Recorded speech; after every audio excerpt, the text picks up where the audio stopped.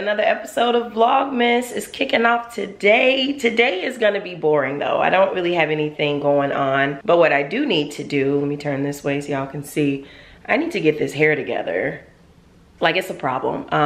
Sometimes you get so caught up in day-to-day tasks, you know, taking my baby to therapy back and forth, you know, gotta get an oil change, gotta get groceries, gotta clean my house, all these things. Like beauty and things that are less high on the priority totem pole kind of get pushed way down. Like my nails and everything have just been really a hot mess. You guys know this by now if you watch any of my videos. I don't usually partake in any beauty services. I don't get my lashes, nails, and hair and skin and all that done. I do everything myself. And I don't think that'll be changing anytime soon. I just really can't see it. I don't like to spend money on that kind of stuff. And I honestly feel like oftentimes, most times I can do a better job at it versus sitting there watching someone do my nails or do my hair and I'm just sitting there like, ooh, you're doing it wrong. You know, that's just DIY life. Like I'm a creative. Like I just can't get over it. I just feel like I can do it better myself. So I probably will never start getting those services done, at least not anytime soon. But because of that, the downfall is that you have to make time to be able to do it. So all of those hours that people spend in salons, like I don't have those hours to do it myself here in my house, you know? So I'm gonna take today, these next couple of hours to just beautify myself, you know, groom my nails, twist my hair, you know, wash it, make sure it's nice and clean and conditioned because right now this ain't it. And that's all, just taking a little, I don't want to even really call it me time, but I guess it is me time. What I don't want to call it is self-care. Like, I don't know, I don't think it's self-care. It's more like me time. So yeah, I'm just gonna bring you guys along on my little beauty routine right quick. So not really anything exciting unless you're into that kind of thing. But first things first, when I was driving out of the driveway this morning, I saw that our little tree fell.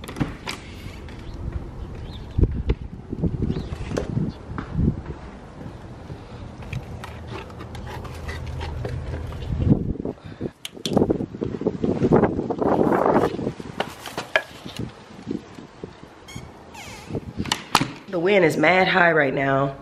Stopped and got me a coffee from Dunkin' Donuts while I was dropping Ann off. I got some sponsored posts that need to go live today, so that's gonna take forever. Because I just don't wanna make any mistakes like typos or you get a hashtag wrong or something like that. I try to maintain a certain standard of professionalism when I work with brands because I am being paid to perform a service. No different from like a corporate job responsibility. So I like to take it very seriously. For those who don't, I mean, that's them, but I like to take it seriously because mistakes are just unacceptable. I just feel like I'm looking real wintry today. I got on my hoodie, my winter boots, I got my little winter hat. I just feel like I'm looking like I'm about to go skiing or something.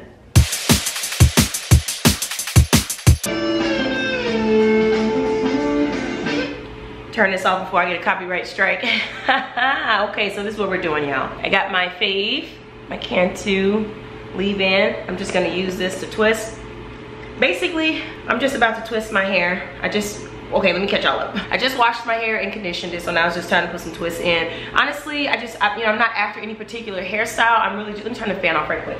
I'm trying to hurry up so that I can go pick up Ann from therapy when that's done. I think I got like an hour. But I'm just twisting my hair because if I'm gonna be running around not doing anything with my hair, I'd rather it be detangled, cleaned, conditioned, moisturized, and twisted. I might be able to get a hairstyle out of this. Who knows? But I'm just gonna twist it for now. So this is gonna just be more of a protective style for me because I feel like I'm kind of getting out of hand with running around here with these ponytails. I can't keep on doing that. It's not sustainable. Forces you to kind of handle your hair very aggressively, you know, because you're just trying to hurry and put it in a ponytail. This will make things a lot easier for me. So all I'm doing is just putting some of that leave-in conditioner in there. You guys, look how much my hair has grown since June when I cut quite a bit off. There are still some low-key areas where there are little hints of heat damage from the previous head of hair that I had. And my stylist knew that when she was cutting it, but she was basically telling me that the heat damage was so inconsistent all around my hair that if she were to have removed every single drop of it, which she was more than capable of doing, I would have had like a very short cut. It would have been a lot of adjusting and getting used to it and stuff like that. So I just told her like, look, I made the executive decision to keep some of the heat damage. I was like, well, you know, it's so sparse and sporadic that I think I can get away with just like having a couple of inches of it and no one will really notice. And no one really notices. So I'm just detangling my hair with my Felicia Leatherwood detangling brush. Y'all, Felicia gave me that brush like when like in person. We were in LA about 3.5, 4 years ago. And I was there, we were both there for the same initiative, but it was Cream of Nature. They were sponsoring the red carpet for Barbershop 2. And they had me as a red carpet correspondent, and they hired Felicia to do my hair for that. But anyway, she gave me that brush. That's when I think she was first launching it. And I have been using it ever since, is the whole point of this story. I've been using it ever since. It's one of my favorite brushes. It's like a paddle brush improved, like a paddle brush times 10 for like kinky curly hair. Something's in my eye. And I know some other brush manufacturers have kind of copied the style of this brush. So I don't know, there's some comparable dupes out there. So if you guys like this brush, because you always ask me about it, definitely holler at Felicia Leatherwood. Just Google Felicia Leatherwood detangling brush and then it'll pop up. And as y'all can see, I'm like twisting my hair in real time here. And it does not take me long to do this. Like if this took me long, I probably wouldn't be natural. Like I couldn't be bothered. People know that about me. Like I have to keep it quick and swift because time is money. I like stuff to be quick. I could not have a high maintenance hair situation. But what I find about natural hair is that it actually is quite low maintenance, contrary to popular belief. Like every process you engage in is based on like you and like how you go about it. So like if you're the type of person who overcomplicates things and like you put a lot of unnecessary effort into sometimes simple stuff, then yeah, having natural hair is gonna be high maintenance for you. But somebody like me, I'm gonna force processes to be as efficient as possible because that's just who I am as a person. So yes, this can be high maintenance, but it's not for me. But sometimes my hair does get on my nerves, and I actually have been toying with the idea, just bouncing ideas off of the inside of my own brain about maybe locking up. Never thought of it in that way before, but I kinda have been lately, just because y'all see how long my hair has gotten? Like, that's real growth. It's real growth right there. Anyway, locking up, that's what I was saying. Yeah, so I've been kind of thinking about it. I don't know, the only thing that stops me from wanting to lock my hair up is I feel like after that I can say goodbye to like wearing any wigs or anything like that. And I'm not a wig wearing person, but I kind of just like the idea of knowing that I could if I wanted to. So that's the only thing about locking up that I'm not too keen on. But also, you guys, I've been thinking about locking Anne's hair up. The only thing that stops me from doing that is just, you know, not knowing what her opinion is on the matter. But then I'm always thinking like, well, I guess if she doesn't like it, she could just cut them off. I mean, you know what I mean? She could, you know, potentially comb them out if she didn't like them. But the reason I'm thinking real hard about getting her locks is because, you know, my daughter has autism, and she has some unique ways about her, and she doesn't like her hair being touched. It was not always like this. It's becoming more and more of a problem. And so lately I've really just been moisturizing her hair, and I have like 5 seconds to do that, and I send her on her way because she really doesn't like it. And more she's becoming expressive about that. So I was like, well, maybe I should just, you know, lock her up, and then that way I don't have to do anything to her hair on a regular basis. You know, it's gonna be already styled, you know, the way that it needs to be styled. So I don't know, I've been kind of thinking about it, like maybe more along the lines of like freeform locks or something like that. So it's still in the, you know, conception phases. I haven't made any decisions. I still have to talk to her dad about it. I'll have to get some, you know, do some research and see what all it entails, because, you know, locks are one thing for adults, but I'm pretty sure it's probably a whole different thing for children, you know, toddlers and children. So I'd have to do a little bit more research, but just letting y'all know I have been thinking about it because I just want to make her life easier. I don't really want to force conventional hairstyling practices on her if it's going to make her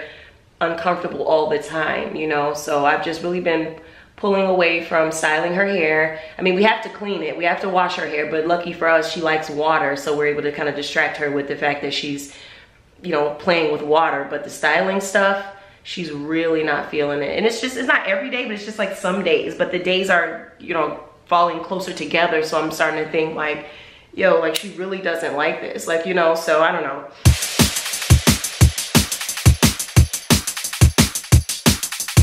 Okay, so about 15 minutes later and your girl is done, honey. So they're kind of wet and juicy. Look at these little juicy turds. I love this. This is why I cut my hair, because I missed the juiciness. I missed my hair being full from the root to the tip versus that little stringy stuff on the ends that I had. So yes, I do still have a little couple little areas mixed in. They still have a little bit of heat damage. I mean, it's probably like centimeters. But I just feel like over time, as I trim my hair and groom my hair, I will eventually completely get rid of all of that. But right now I feel like the majority of my hair is really, really healthy, so I'm actually good with it. But yeah, this is just kind of what I wanted to do. This took me about 15 minutes. I like to have a low maintenance hair. I like my beauty routine to stay pretty low maintenance. I'm just that kind of girl. That's why I didn't want to have a perm anymore, because I didn't want to commit to getting something touched up every 6 weeks. Like, it was killing me. Like, even when I had a perm for like 5 years. I didn't even, you know what I mean? I had a perm for 5 years of my life. And it was pretty miserable. I was like, ew, this is just too much. And this is just easier for me. Okay, now let me do my nails. All right, I'm just sitting at my kitchen table.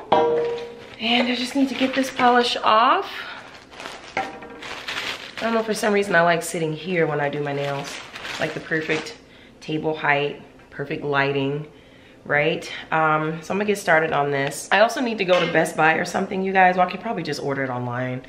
But I need a new one of these because I have to put you guys on my tripod, my big old like, because this thing is not working the way it used to. And my sister's calling. What's up, Tweet?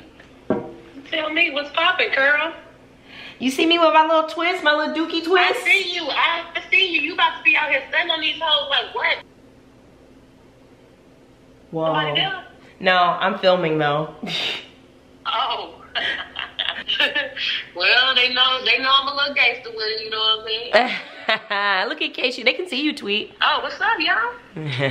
Oh, we FaceTime every day, usually at the same time you're driving, I'm driving. Yeah. Forgot to tell y'all the good news that your girl Kay is expecting baby number 2. How many months are you, Kay? Tell them.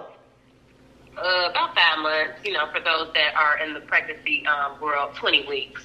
And it's a boy, okay? Little Prince is on his way. And she also bought a house, a new house. We're moving on up. They just bought a brand new house.